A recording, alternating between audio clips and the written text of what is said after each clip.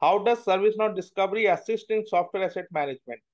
So ServiceNow Discovery, you know what is a discovery? It is getting the data from different sources into a single location, which is CMDB. So how it is helping SAM?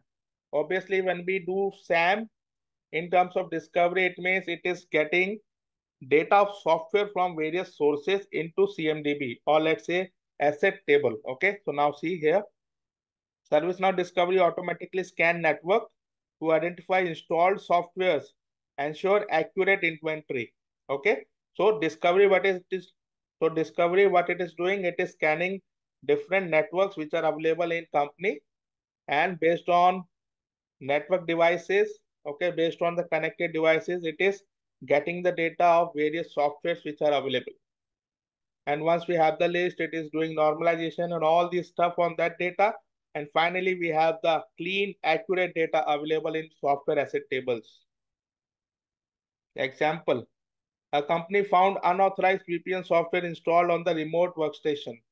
Discovery flagged it, allowing IT to remove security risks, along with getting the data, which is a normal process. But these type of examples are very important because we have to take care, or we have to manage the security as well.